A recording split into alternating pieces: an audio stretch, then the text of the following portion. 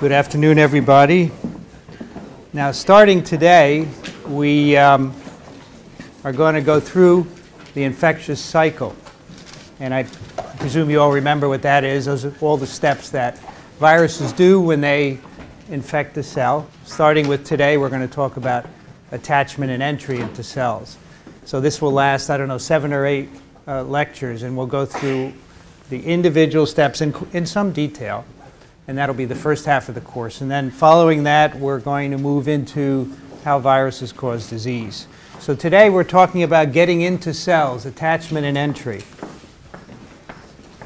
And the problem here, of course, is that viruses need to get into cells to replicate, right? They're obligate intracellular parasites, but they can't simply diffuse through the membrane. They're too big. And so there have to be active ways that the viruses are taken up into cells. So that's going to be one aspect of what we're talking about today. And the other part of the equation is that, remember, virions are metastable. They are stable in the environment, but on some cue, they come apart and give up their genome. And that's going to play a big role in today's discussion. We're going to talk about how metastability is used to get viruses into cells. Now, viruses are floating around in the air, in fluids. They contact you. Let's say they get into your respiratory tract. They're diffusing and moving around. And their collision with a cell is purely by chance, because they are inanimate. They have no means of moving around. They have no locomotion. They're driven by diffusion, Brownian motion, and electrostatics. And they can bind anything in your respiratory tract or your intestine. They can bind food. They can bind mucus. Many different things. And that's why numbers of viruses are important for initiating an infection. Usually you don't start an infection with just one because there's so much other stuff that viruses can bind to. But in order to initiate an infection, they have to bind to the right cell. And that starts with adhering to the surface non-specifically, simply through electrostatic interactions, and then seeing if that cell has a receptor on the surface to which the virus can specifically bind. So there are lots of initial collisions between viruses and cells, and at some point, one of those collisions ends up in the virus interacting with a specific receptor. So we're going to take a little time now and talk about receptor molecules for viruses. Sometimes there is one receptor for a virus, sometimes there's more than one. It really depends on the virus. And then the next step is to transfer the genome into the cell. And that can happen at a number of places depending on the virus. And as always, we'll try and simplify all the different things that happen and look at some unifying principles. Now, for all viruses that we will talk about, they require cellular receptors to initiate infection. The exceptions are some viruses of yeasts that don't actually have extracellular phases. They go from yeast to yeast as the cell divides. So they don't need to have a receptor on the cell surface. And some plants, well, plant viruses in general don't bind to receptors, but rather get into the cell by mechanical damage, the breaking of the cell, or an insect bringing the virus into the cell. But we're not going to talk much about those in this course. We're talking mainly about animal viruses and mammalian viruses and bacteriophages that bind to receptors. And there are what we call receptors and co-receptors. This is really an accident of discovery. Usually the first protein that a virus needs to get into the cell is called a receptor. And then the second one is called a co-receptor. So for HIV, you'll see receptor and co-receptor. But really, they both deserve to be receptors. So even though the words are in the literature, I'm not sure they mean so much. As late as 1985, we only knew one virus receptor. That was sialic acid for influenza virus, and we'll talk about that a bit today. But right after that year, there was a lot of progress in the field. The availability of monoclonal antibodies, recombinant DNA technology, and cloning, DNA-mediated transformation, all of these pushed the field forward, and now we know many, many virus receptors, and they seem to be identified every month. So here are some picornavirus receptors. These are receptors for viruses of my favorite virus family. And you can see they're all displayed on the plasma membrane. They're different kinds. There are some that have these domains which are called immunoglobulin-like domains. If you're familiar with the antibody molecule, it has a so-called Ig domain in it, and that's what these little loops are. And there are a number of virus receptors that are members of that protein family. But you can see there are all sorts of surface proteins that are virus receptors. There are some that are GPI-linked. Low-density lipoprotein receptor involved in cholesterol metabolism is a receptor for a virus. And molecules from the immune system, these integrins. The bottom line here is that almost every kind of cell surface protein can be a receptor for a virus. And of course, they don't exist for viruses, right? It's the first thing you have to remember. These receptors weren't placed there so that viruses could attach to them. They happen to be normal cell proteins with their own functions, and viruses have evolved to bind to different ones. Some viruses bind more than one receptor, and sometimes one receptor binds more than one virus. So for example, there is a receptor on the cell called CAR, C-A-R, and it stands for Coxsackie and adenovirus receptor. And that is because it can bind either of these two viruses. They're very different viruses. Remember, adenovirus is the icosahedral virus with the fibers coming out, and you'll see those fibers are what bind the receptor. And Coxsackie is also icosahedral, but it has no fibers. Yet they bind the Coxsackie adenovirus receptor. Coxsackie virus, by the way, is named after Coxsackie, New York. It's exit 21B on the New York State Thruway, right, Saul? The Thruway. Anybody from Coxsackie, New York? No. It was named there because there was an outbreak in the 40s, which was thought to be polio, and it turned out to be a different virus, so they named it after the town. A swine herpes virus called pseudorabies virus happens to bind the same receptor as poliovirus. These are two totally different viruses. Herpes viruses are enveloped, poliovirus is not, yet they bind the same receptor. And viruses of the same family may bind different receptors. Rhinoviruses, there are 3 different receptors at least for rhinoviruses. Retroviruses, at least 16 different receptors. It's remarkable diversity. So there are lots of variations in virus receptor interactions. That's the point of all this. So let's talk about how viruses attach to receptors first. And we'll consider 2 different kinds of viruses, the viruses with icosahedral capsids and unenveloped viruses, because they bind in different ways. So here is how poliovirus binds to its receptor. On the upper left is the icosahedral capsid of polio, and you notice these things that are sticking out of the capsid. Those are the receptor molecules. So what's been done here is the receptor protein has been produced in a soluble form, that is, not bound to the plasma membrane. As you remember perhaps from a few slides ago, most of these receptor proteins are transmembrane proteins, right? So the poliovirus receptor, this one, was produced by making a version without the transmembrane domain. Then it was mixed with virus, and so each receptor molecule is binding the virus. And then the structure was solved by cryo-electron microscopy and image reconstruction. So it's a low-resolution structure, but you can see very clearly individual receptor molecules binding to the capsid. And what's really interesting is that around each 5-fold axis of symmetry, here's one 5-fold axis right there, there are 1, 2, 3, 4, 5 receptor molecules. That's what 5-fold means, right? There are 5 copies of the protein subunit around it. And in fact, you would predict that there would be 60 copies of the receptor bound because of icosahedral symmetry, and that's in fact what you get. This is saturated with receptor. You can tell which end of the receptor is fitting in here. There happen to be sugar groups on the receptor, so you can orient it by those bumps. And basically the way this receptor fits into the virus particle is shown here on the right, upper right. Here's a cross-section of the virus, and here's the receptor fitting in. There is a little depression on the surface of the virus particle.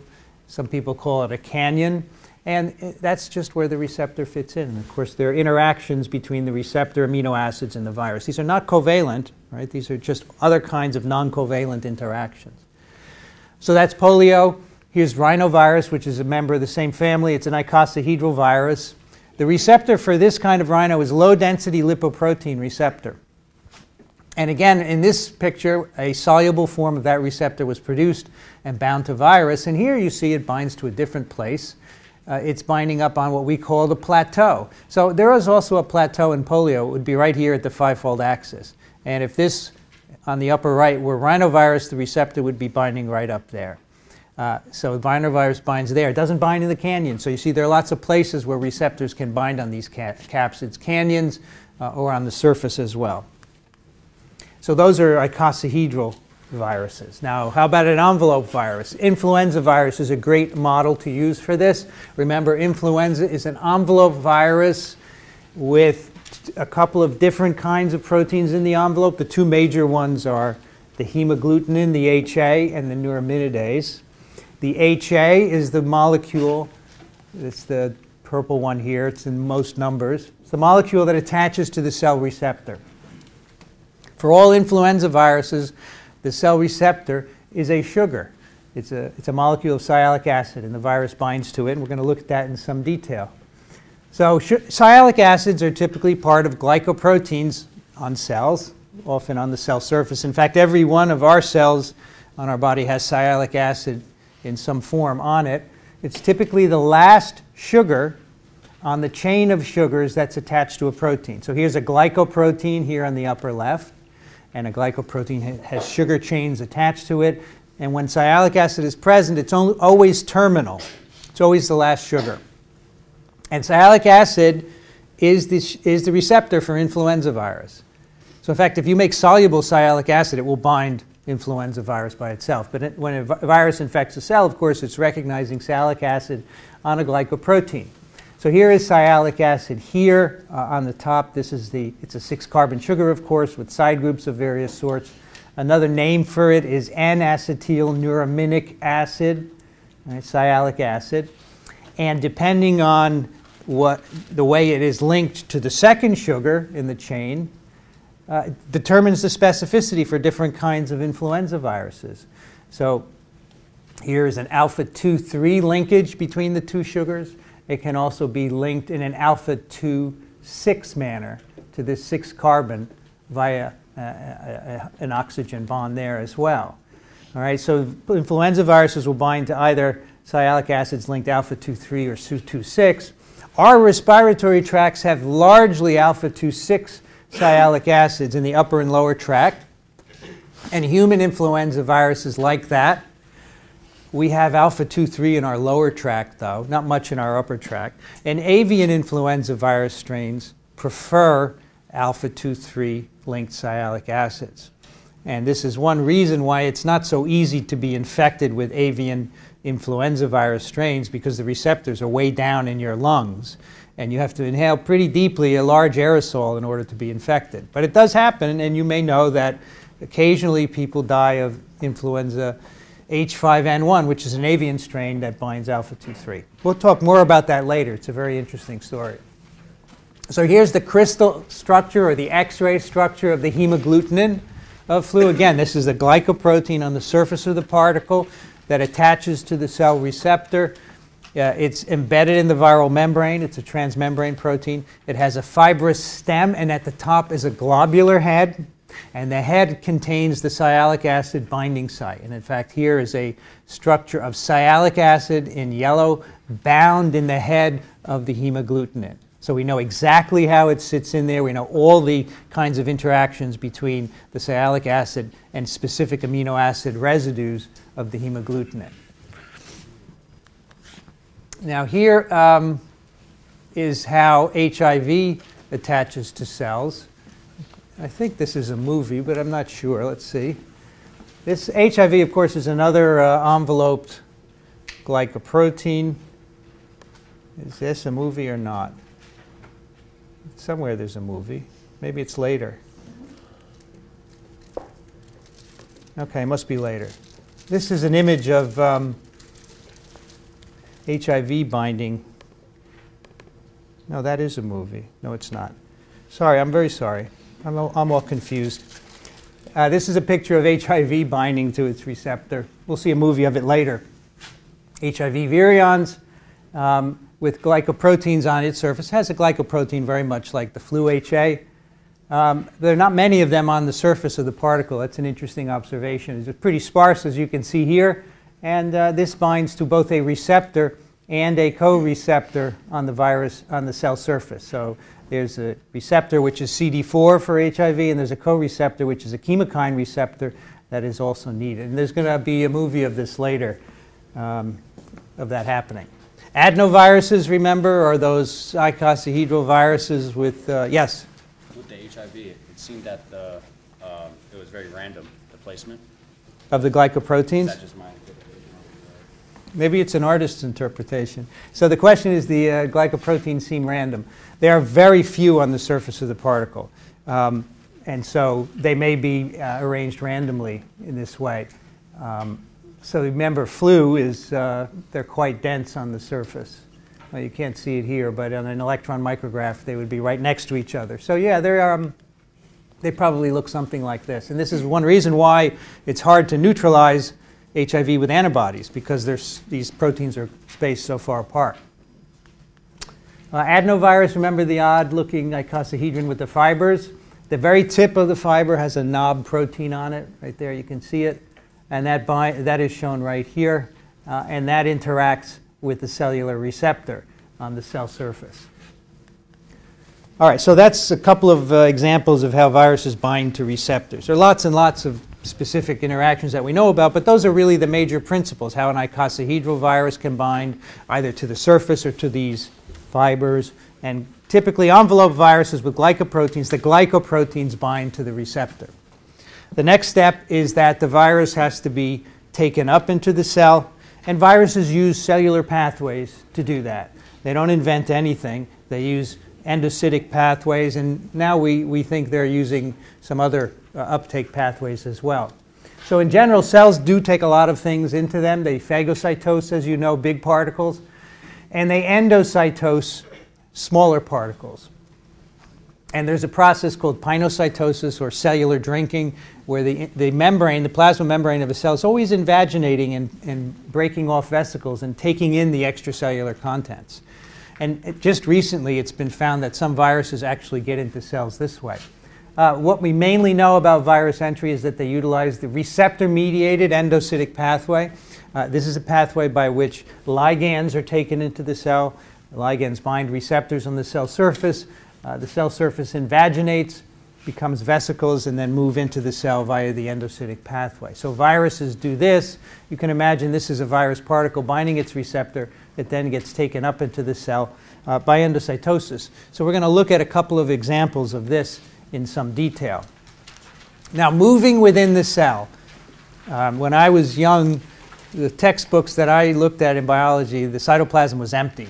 Maybe there was a mitochondrion or ribosome here and there, but that's obviously not the way it is. This is more like what the cytoplasm looks like. Here's the plasma membrane, and then you have some cytoskeletal elements right below it, and moving into the cell, you see it's completely packed. There's some ribosomes in here, and moving further down into the cell, here's the ER, and here's a clathrin-coated vesicle.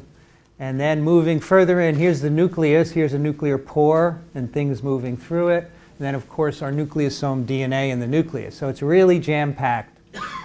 But viruses have to move through this. They don't diffuse. There's just no way they would diffuse. It would take forever. So here's a thought experiment which was done to make this point. These are estimated rates of transport of viruses either in water or the cytoplasm. So we take the polio capsid, for example. The time to travel 10 microns in water, 3.85 seconds. In the cytoplasm, if you apply a viscosity factor of some sort, it would take a half an hour to move 10 microns, which isn't a lot. Herpes virus would take 14 and some seconds to move 10 microns in water, 2 hours to move in the cytoplasm, and vaccinia would take 5 hours to move just by diffusion. So the point here is that viruses don't diffuse. They're actively transported along cellular pathways. And this next slide is a summary of some of these transport pathways that we'll talk about. And you can see here viruses, here they can enter at the plasma membrane. This is a particular virus that has to get to the nucleus. You can see it's It's moving down a microtubule carried by a motor, in this case dynein, the motor that brings things towards the centrosome. All right, so eventually that capsid will make it to the nucleus where it wants to go. Some viruses are taken in by endocytosis. It can be clathrin dependent. It can be clathrin independent. It can be caveolin dependent. Doesn't matter. In all cases, the movement of the endocytic vesicles occurs along microtubules. It's driven by motors that move the vesicles along with the virus in it until the virus gets out, and we'll see how that happens a bit later on. All right, so the point here is that things don't just diffuse in the cytoplasm, they have to move using energy, and that's what viruses do. So here we have our first movie, which is an animation of a vesicle moving along a microtubule with dynein motors. And this is, of course, a little unrealistic because it's not crowded enough in here. There's not enough stuff around, but this would be a vesicle. A virus could be in there, an endocytic vesicle. There's your dynein motor walking along the microtubule. It just looks so human, right, the way it's walking.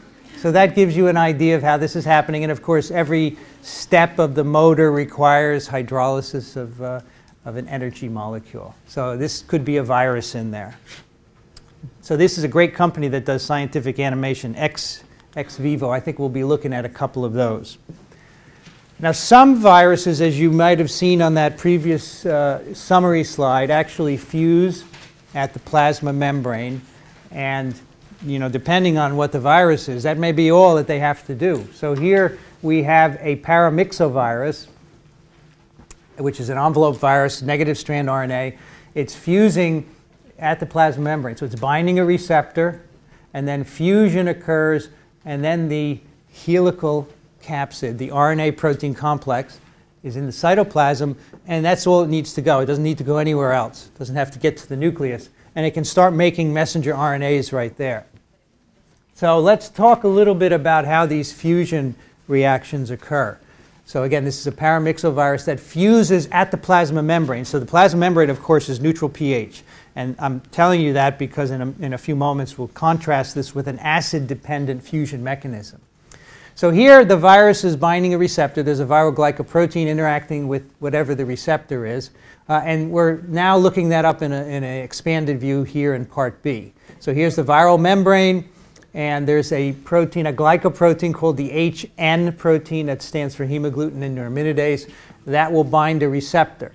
Okay, so here you see the virus is attaching to the cell receptor, which is the red molecule here on the plasma membrane. And then the next thing that's going to happen is there's a conformational change in this neighboring protein, this green protein, which is called the F, or the fusion protein. This is the protein that's actually going to fuse the two membranes. What happens here is when the receptor of the virus engages with the receptor in the cell, that transmits a conformational change to the fusion peptide, which can then unfold. It fits into the cell membrane, and the two membranes are brought close together, and then they can fuse. They can undergo fusion so that the virus membrane and the cell membrane become one, and the viral RNA can get out. So it's a brilliant scheme. Now you see here in these initial stages, the fusion protein is folded back. And that's because you don't want this fusion peptide exposed. This is a short amino acid sequence of highly hydrophobic amino acids. If it gets close to any membrane, it's going to fuse with it. So these viruses don't want to be bumping around into various membranes and fusing at will. If they bump into the wrong cell, they're going to lose their nucleic acid because it can't replicate. So the fusion peptide is kept hidden against the virus membrane until the virus finds the right receptor. Then that signals a trigger, fusion protein expands, fusion can happen. So this is an example of a spring-loaded interaction that we talked about, I think, last time. These viruses are spring-loaded to uncoat, but only in the right cell. And here the signal is simply interacting with the right receptor. So that's one example which happens with measles viruses. On the bottom is what happens with HIV. And this is a more complicated situation, but basically the virus, again, has a glycoprotein with a part, here it's labeled SU. This is the part that will attach to the receptor. And here's the fusion peptide. It's hidden against the membrane again, just like in the paramyxoviruses. With HIV, there need to be two receptors engaged in order to get fusion. And it also occurs at the cell surface, by the way. First, this yellow SU portion binds CD4. CD4 is a molecule present on CD4 positive T cells. This is why the virus preferentially infects those cells. It binds CD4. The binding then exposes a portion of this SU protein so that it can bind the co-receptor. So you see this little loop here is now bumping out. This is sort of a shorthand for conformational change.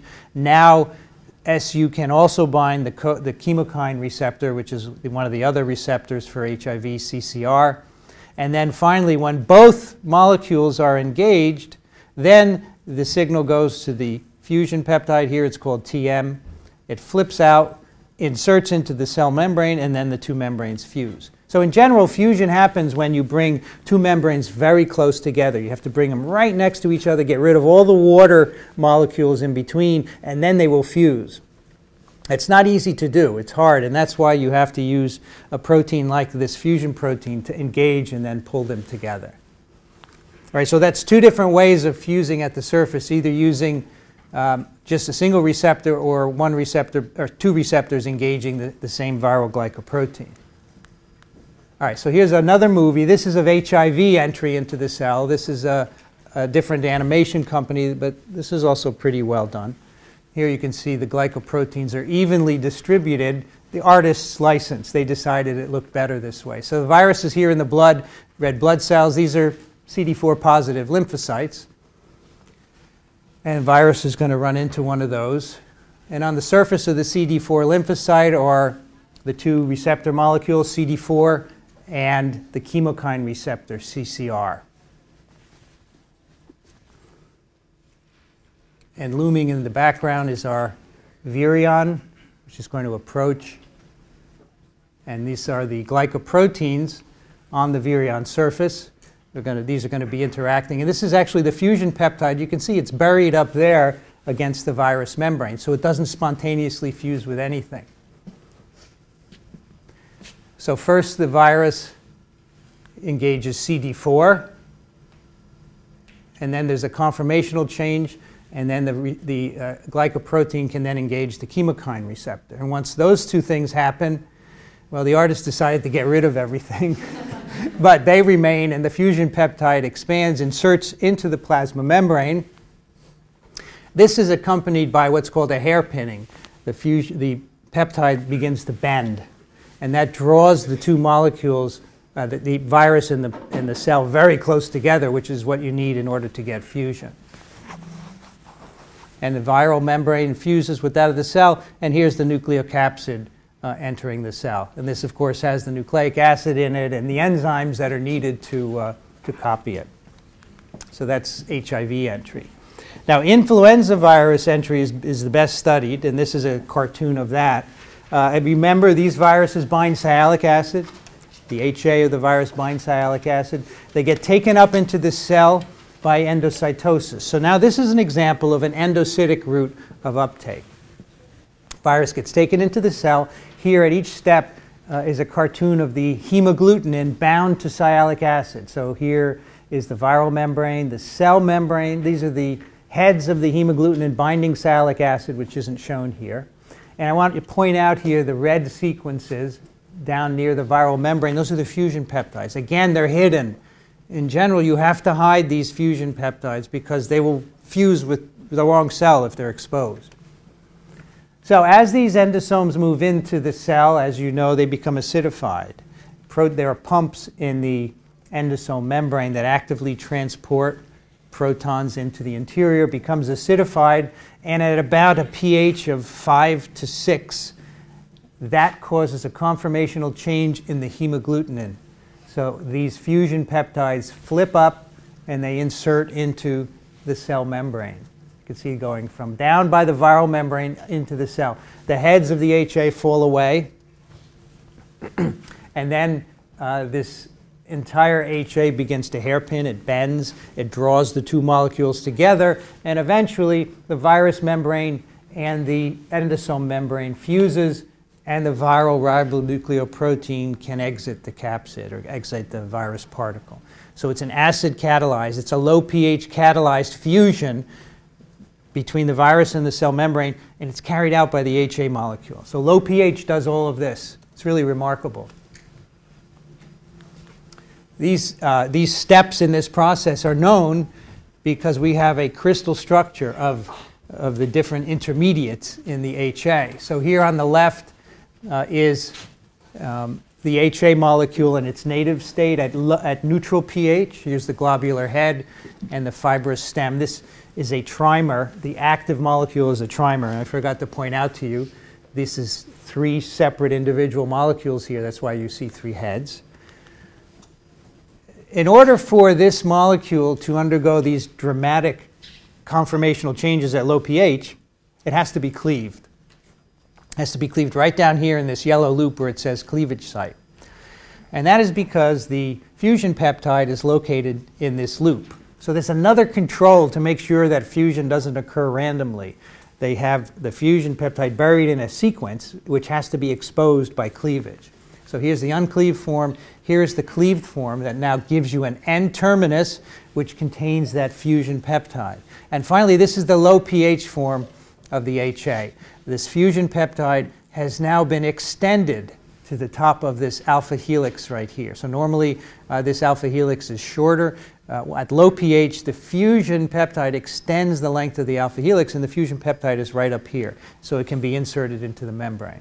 So once again, the cleavage is needed to expose that fusion peptide, and the low pH then brings it to the top of the molecule so that it can insert into the cell membrane.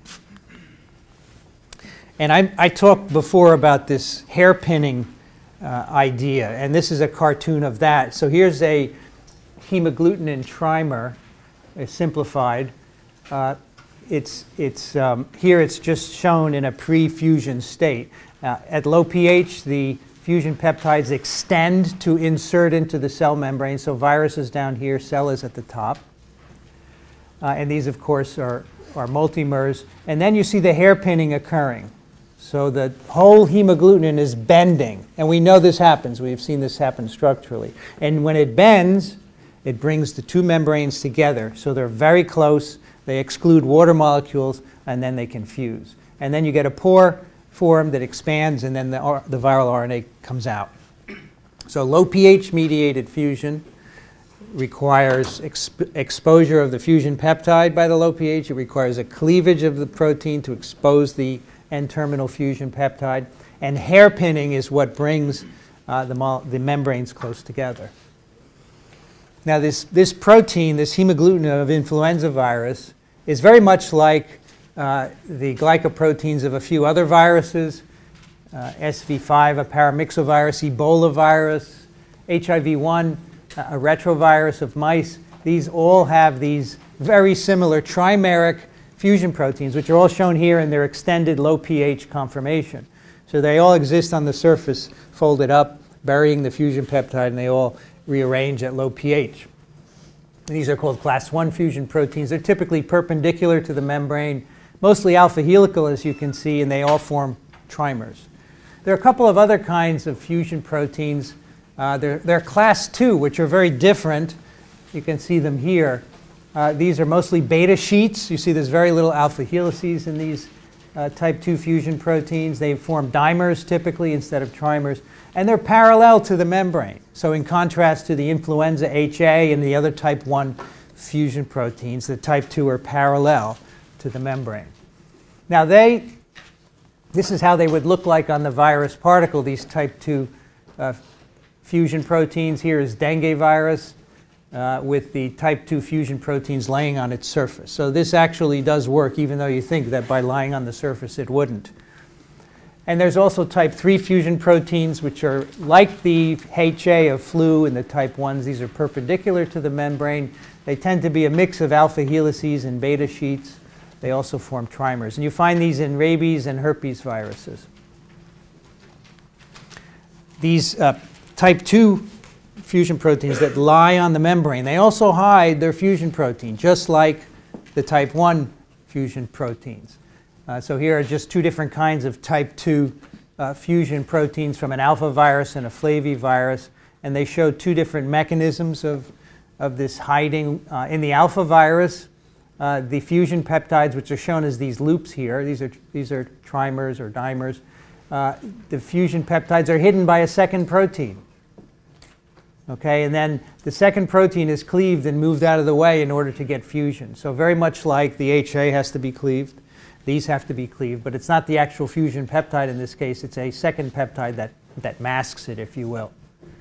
And here for the flavivirus fusion proteins, again, the peptides are hidden close to the membrane, and at low pH, these rise up and insert into the cellular membrane. So very, very similar mechanisms for all of these fusion peptides. The most important thing, I think, is really to hide the fusion peptide so that it doesn't simply fuse with everything. So fusion is always regulated, okay? It can't occur in the wrong place. Evolution has selected for viruses that have mechanisms to regulate fusion, because if you do it in the wrong cell, you don't succeed. You can't replicate and you never make it to the next step. You become extinct. Often proteolytic cleavage activates the fusion protein for cleavage. Remember, we saw that with the hemagglutinin of influenza for class 1. For class 2, a cleavage of a second protein can activate it.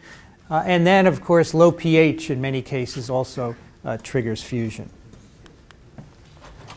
Now, back to the influenza virus story. I want to tell you one more thing about this entry step, which is quite interesting.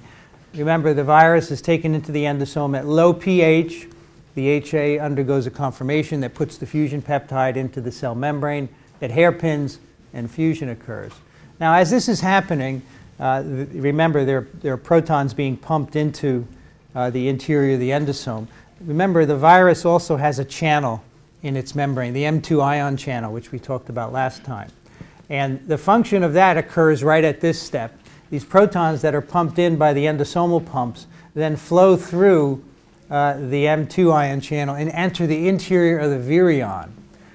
That is not needed for fusion of mediated by the HA. Rather, those protons that are flowing into the virion, they have to get in there to dissociate the RNA of the virus so that it can get out.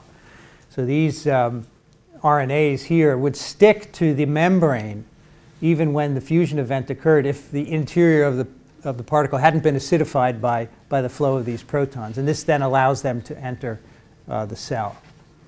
I think we have a movie of this. Yes, so here's influenza virus entry. And here there are a few things wrong, or maybe one thing wrong, but here they're calling this a capsid, which I wouldn't do. This is an M protein, which is a shell of sorts below the membrane, but it wouldn't be described as a capsid. But more on that in a moment. So here's the influenza virus with its HA and its Na glycoproteins. And here it is bumping around on an epithelial surface in your respiratory tract. It's going to interact with a receptor that has sialic acid on it. It's taken into the cell by the endocytic pathway. Part of that is a clathrin-coated pit, which then pinches off and becomes a clathrin-coated vesicle, moves into the cell. At some point, the clathrin will fall off, which is part of the endocytic pathway. Here it's moving along a microtubule, which is correct. It doesn't move freely. Here the clathrin is coming off. Presumably now the pH has been dropping as the vesicle moves, so that now you get a fusion event which deposits the ribonucleoproteins here into the cytoplasm, and then they get imported into the nucleus because that's where they're going to replicate, and they go through the nuclear pore. Now there is one thing that's not quite right about this. Now, I know I'm a little fussy, but after all, this is what I do for a living, right? So I have a right to be fussy. This is not a capsid, and I think, well, let's look on the next slide. I took a capture of this. So here's what they're labeling a capsid. This is technically not a capsid. This is simply an M protein shell. The M protein is below the membrane of many viruses. It gives the membrane stability, but it doesn't really form a capsid like that on its own.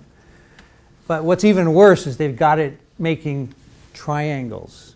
That's what icosahedra do, right? Icosahedra have the triangular faces, and influenza symmetry is not icosahedral by any means. But yet they've made the M protein into an icosahedron. So they've confused their morphologies a bit. So one day when some of you become illustrators, I hope you remember that when you make your virus entry movie. So this is not a capsid, and these are not icosahedral in symmetry. So again, the M protein of influenza is simply a supporting protein below the membrane. It doesn't really form a capsid on its own. If you took the membrane away, it wouldn't exist as a capsid. Here's entry of another virus which has those type 2 glycoproteins, the ones that lie on the cell surface parallel. This is taken up by endocytosis. The vesicle is moving down a microtubule, and as the interior acidifies, the glycoproteins stand up, right? These are raising up, reaching towards the membrane. The fusion peptides are at the tips there. I like the acidification effect, all the sparkly stuff, right? So here are the fusion peptides inserting into the endosome membrane. They're going to hairpin right now and draw the membranes closer. You see this cell membrane being drawn very close. The walking is a little extra. It looks insectoid, but okay. Here, you see the two membranes brought close together. Now they can fuse. And then the contents, of course, will come out. The viral RNA can then come out and go into the cytoplasm. And here the viral RNA is a single molecule, so simply comes out in the cytoplasm. It's plus-stranded, so it can be engaged by ribosomes right away. So these movies are actually not so bad. They just have a few things here and there. All right, now, very recently, others have found a new paradigm for virus entry, and this is demonstrated by the filoviruses. Or a filovirus, whichever your choice is. And this is, for example, Ebola virus or Marburg virus. These are thread-like viruses, which of course are very lethal. They don't cause a lot of infections globally, but when they do, you're not in very good shape. So they're characterized by an envelope that has this very unusual thread-like appearance. And the envelope is studded with glycoproteins, GP, you can see here. And of course, the GP is what binds the receptor and what gets the virus into the cell. And this is the scheme of filovirus entry. So again, it's an envelope virus binding to a receptor. We don't actually know what the receptor is on the cell surface. It hasn't been identified yet, but presumably the virus has to bind to something. Here's a schematic of the glycoprotein that would be on the particle. Now you can see here it says macropinocytic uptake. So remember, pinocytosis is what we called cellular drinking. It's a constant process by which the cell is invaginating its plasma membrane and taking up extracellular material. So the idea here, there are markers of pinocytic uptake, and so the idea is that these viruses use this pathway, and they probably attach to a receptor and just get taken up into these pinocytic vesicles. Eventually, though, these pinocytic vesicles traffic to late endosomes, so they move into the endocytic pathway, as you can see here. So this Ebola virus is attached to its receptor in the endosome, moving into the cell. Now, the first thing that happens is the glycoprotein of the virus gets cleaved by a cysteine protease that's in the lumen of the endosome. And this removes this pink cap from the viral glycoprotein, and that presumably makes it competent for the subsequent fusion reaction. Because if you don't cleave this glycoprotein, the virus cannot get into the cell. Once that cleavage occurs, the next thing that happens is the virus binds to an endosomal protein called NPC1. So this stands for Niemann-Pick protein 1, because people with Niemann-Pick disease have a defect in this protein, and they have a problem transporting cholesterol. They tend to accumulate it in deposits in the cell, and this leads to neurological problems. So Niemann-Pick fibroblasts are deficient in this receptor, and they cannot be infected by Ebola virus. So the virus apparently binds to NPC1 in the endosome. So we haven't seen this yet before. We've talked about binding up on the plasma membrane, but this is the first time now we have two sets of binding, first at the plasma membrane, and then a second interaction in the endosome. And that binding is thought to trigger fusion so that the viral nucleic acid, which is shown here in the cytoplasm, can get out of the endosome. All right? And you have to have cleavage of the glycoprotein in order to have this fusion trigger. So the virus can get into the cell with its cap still on, if you will, but if it's not cleaved, it will not fuse with MPC1.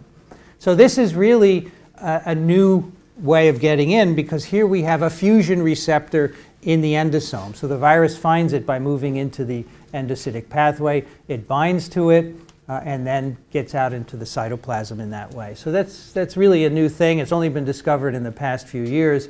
And one of the things that helped was having fibroblasts from patients with NPC, Niemann-Pick disease, which don't have the protein and they're resistant to infection. Now, people with the disease typically die very young, so it doesn't confer any advantage to them in terms of resistance to virus infection. But it's been very useful for studying this pathway.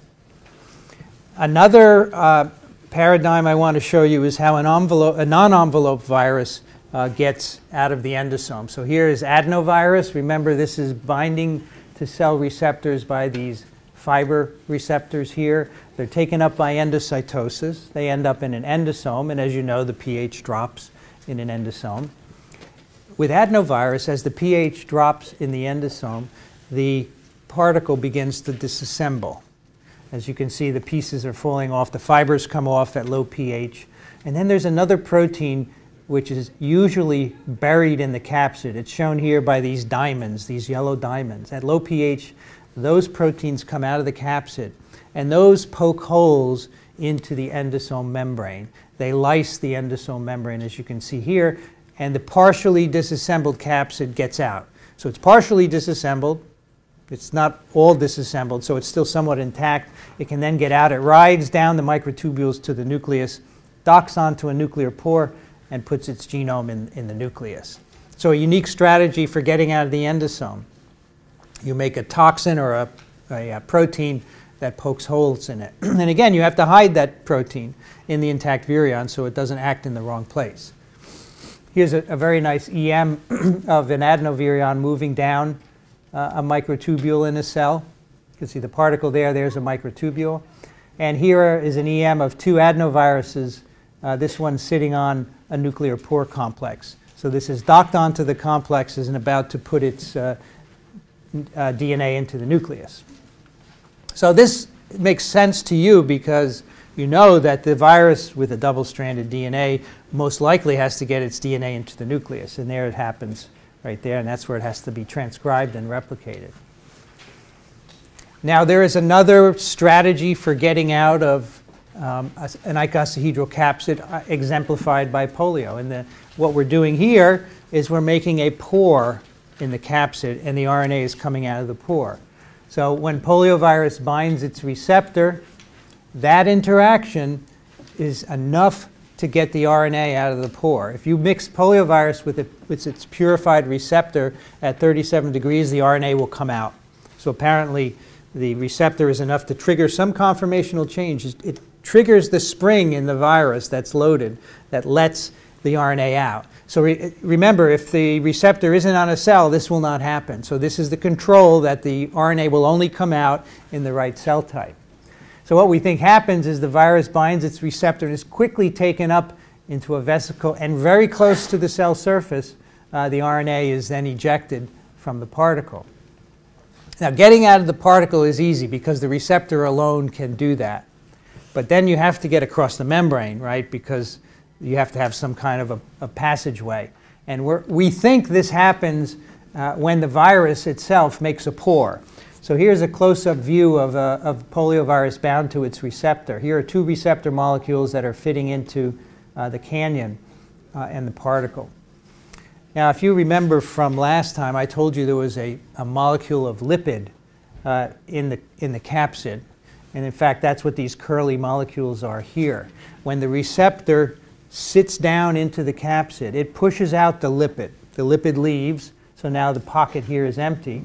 And that gives the capsid the room to move. It undergoes conformational changes. And two hydrophobic sequences that are normally hidden, these blue sequences, now they come out and make a hole or a pore in the membrane. So really this is all familiar, right? Because you're hiding the fusion proteins in the interior until they're needed. And what's the signal for them being needed? The right receptor that sits down and pushes the lipid out and allows those fusion peptides to come around. Now this lipid can be taken advantage of as an antiviral. In fact, there is a series of antiviral drugs that were selected by their ability to push the lipid out of that pocket. Let's go back one slide. Here's the lipid sitting in here. The receptor pushes it out. A series of antivirals were developed that displace the lipid and fit in here so tightly that the receptor can't displace them. And this is an example of such a compound bound in the pocket where the lipid would normally be. And this displaces the lipid, pushes the lipid out, and it binds with such high affinity that when this virus now sits on a cell receptor, it can't uncoat its RNA. So that's why it's an antiviral compound. Here's another view of the lipid sitting in the viral. This is one of the viral subunits of the capsid. The receptor would be fitting in right here above it and would push the lipid out. If the antiviral drug is there, it can't push it out because it binds with too high affinity. The reason we know all this is because these drugs have been used to study virus entry extensively. They are worthless as antivirals, unfortunately, because as soon as you treat people with them, you get resistance. It's very easy to get single amino acid changes in the pocket here that exclude the drug from binding. So even though they're a failure clinically, they've been great for telling us how these viruses get into cells. Here's a crystal structure, an X-ray structure of poliovirus with these drugs bound to it. All right, so the yellow is each drug bound in the pocket, just below where the receptor would be binding. And remember, there's 60 receptor binding sites per capsid. There are 60 drug binding sites per capsid as well. This is all predicted by icosahedral symmetry. So here, for example, is a five-fold axis of symmetry. You can see 1, 2, 3, 4, 5 kind of copies of the protein around that five-fold axis, and there are 5 copies of the drug bound in the pocket around it as well. I want to tell you one example of a co-receptor or a second protein that's required for infection. This goes back to Coxsackie virus, which uses this molecule called CAR. Now, Coxsackie viruses use 2 receptors to get in cells. They use CAR, which is the one shared with adenovirus, and they also use another protein called DAF. Now, Coxsackie viruses, like many other viruses, initiate infection at epithelial surfaces, respiratory tract, gastrointestinal tract.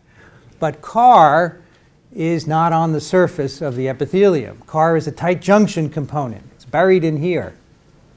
But it's necessary for virus infection. So how does the virus bind to it if it's located in here?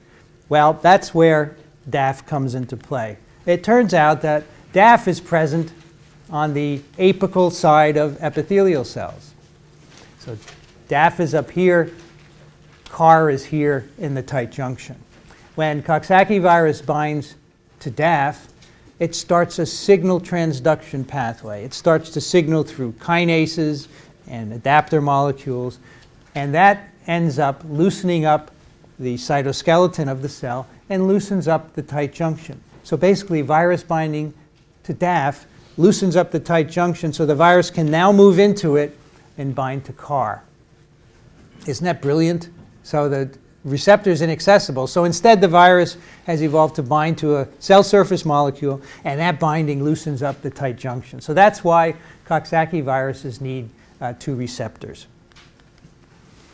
And finally, the entry of reovirus is worth mentioning, because this is an illustration of a virus that never really gets rid of its RNA from the capsid. So reoviruses are double-stranded RNA-containing viruses. They have a double icosahedral shell. They bind a receptor. They're taken up by endocytosis.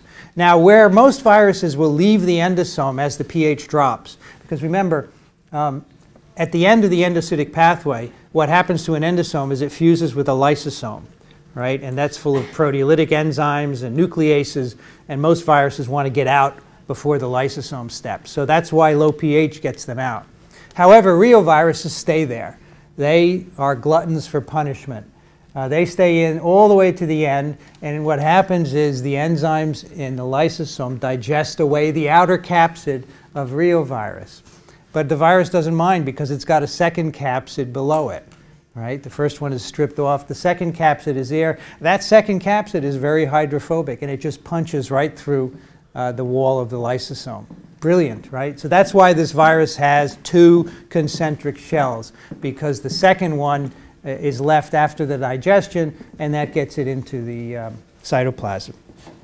Now, mRNA synthesis then occurs in this core particle that's left. The genome is still in there and never gets out. We'll talk more about that next time, but the RNA synthesis then occurs in here, and the mRNAs come out so they can be translated in the cytoplasm. It's really, really a brilliant strategy.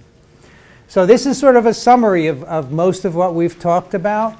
We've talked about fusion at the plasma membrane, where the nucleocapsid remains close by, or the capsid is transported down to the nucleus. We've talked about endocytic pathways in very broad ways. There are different kinds of endocytic pathways. This is not so important, but just simply to know that as these vesicles move in, they become acidified, and that helps viruses to get out of the pathway. So here you see there are clathrin-dependent endocytic pathways. There's clathrin and caveolin-independent, and there are also caveolin-dependent pathways. But all of them get the particles into the cell. The last thing I want to mention very briefly is this step where viruses have to get their genomes in the nucleus. Remember, pretty much all the DNA viruses, with two exceptions, pox viruses and Mimi viruses, have to get their DNA into the nucleus. The pox and the Mimi, the biggest viruses, they set up their own thing in the cytoplasm. They don't bother with the nucleus. So this is an obligatory step for most DNA viruses. And here's how it happens. We've talked about two ways that this happens today. Let me give you two more. Influenza virus. It's unusual because it's an RNA virus, yet it has to get its genome in the nucleus to replicate. Why that's so, we'll talk about next time. It does so by being transported through the nuclear pore. Remember, the virus uncoats in the endosome, and then its RNPs, its ribonucleoproteins, or its helical capsids are really small, and they can fit right through the nuclear pore, which, as you know, can transport material of a certain size into the nucleus. Most viruses are too big to cross the pore. The exception are the parvoviruses, shown in the last panel, which are small enough to fit right through the pore, and they can be transported in, and then they uncoat their DNA in the nucleus. But other viruses are too big, and so they have to take other strategies. Here is what herpes virus does. Remember, we talked about the portal at one of the five-fold axes of herpes virus last time. It's a hole through which the DNA comes. This virion is docked onto a nuclear pore, and the DNA is being threaded into the nucleus. What the signal for that is, we don't know. It would be a very interesting thing to find out. Adenovirus we talked about. Remember, adenovirus begins to be partially disassembled in the endosome.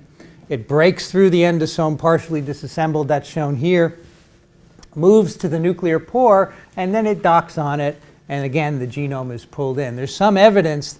Adenovirus DNA is coated with various proteins, and there's some evidence that these serve as tethers for nuclear proteins to pull the DNA into the nucleus. So 4 different ways of getting nucleic acid into the nucleus. So that is really an overview of how viruses get in. Now, in the next 2 sessions, we're going to talk about genome replication and mRNA synthesis.